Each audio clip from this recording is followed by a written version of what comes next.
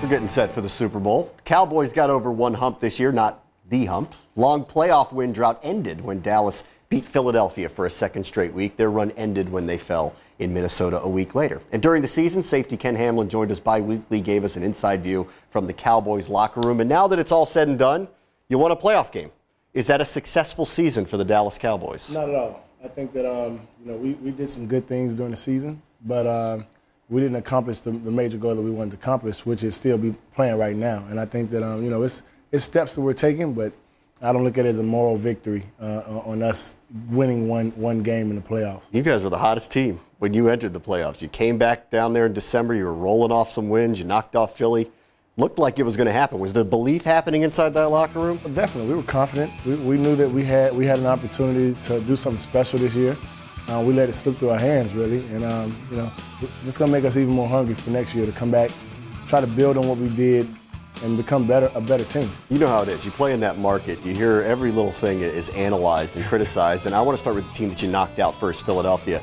Every year we get the when is Donovan McNabb going to be traded or released by the Philadelphia Eagles. And because they didn't win the Super Bowl, here we are again discussing his future. When is the time right for that type of decision to actually be made? You know what? I think if they make a decision like that, it needs to be done early. But I don't see them doing that type of move, especially right now with not having a defined or a challenged quarterback that can actually push him out of that position.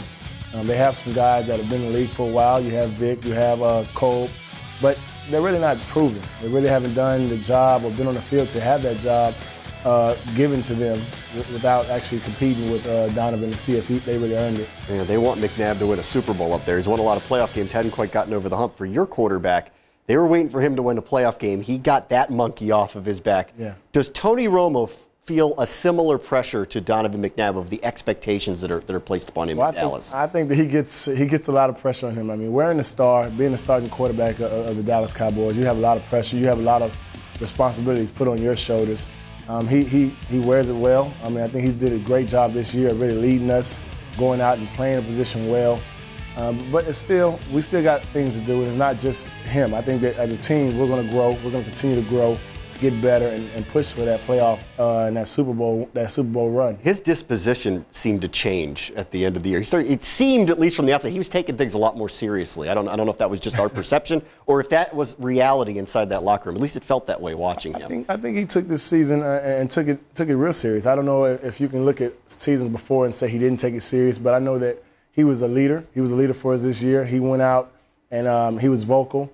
He showed, the type of leadership on the field and off the field. And, we followed his lead. And I think that it showed because, especially late in the season, we picked up our game even more. And we took it another level. It'd be interesting to see if Dallas got New Orleans, if there would have been a repeat of what happened in New Orleans about a month earlier. And maybe you wouldn't be sitting here right now, but you'd be down in Miami. So since you had that type of success against the Saints, what did you guys do on that day that slowed that offense down? I think it starts with the front seven.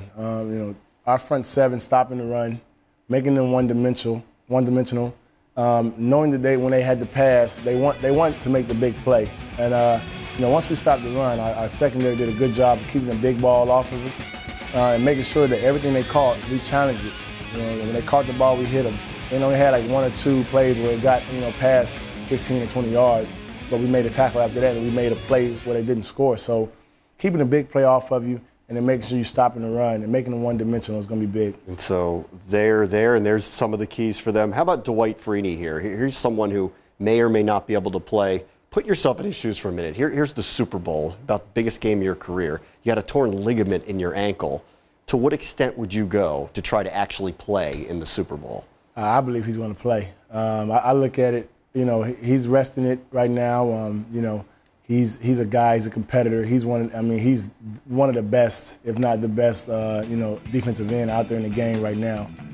So I look at it, if he doesn't play, that's a big drop-off for their defense. How could he play effectively, though, with that type of injury? It's going to be tough. It's going to be real tough. But I think, we got a lot of tough guys in the game that play with injuries.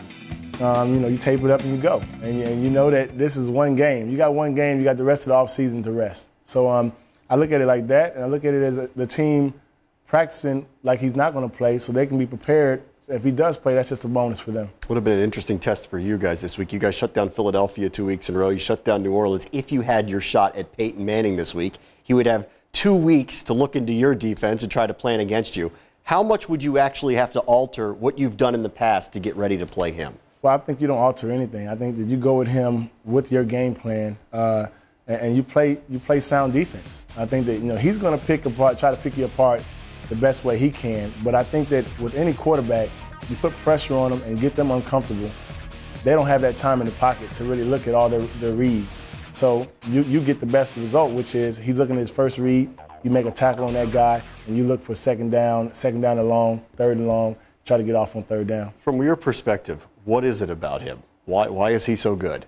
He's special. You know what? I think that he does things before he gets on the field that makes him so special. In the film room, looking at everything, looking at every intangible that you could throw at him, and then attacking you at what he sees on the field. And he makes it to where you can't make the changes that you might want to make defensively, puts you in certain situations that might get you uncomfortable.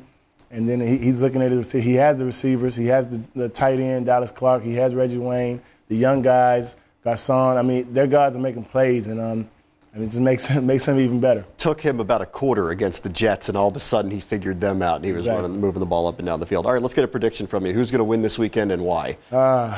I've said it all day, so I'm going to continue with it. I think that New Orleans, if their big play players show up, you're buying into destiny a little bit. You're buying into destiny a little bit. That's all right. If their big play players to show up, make the plays they need to make, and the defense creates a few turnovers, I think the New Orleans has a great chance of doing something special, continuing doing what they've been doing this season and winning this game.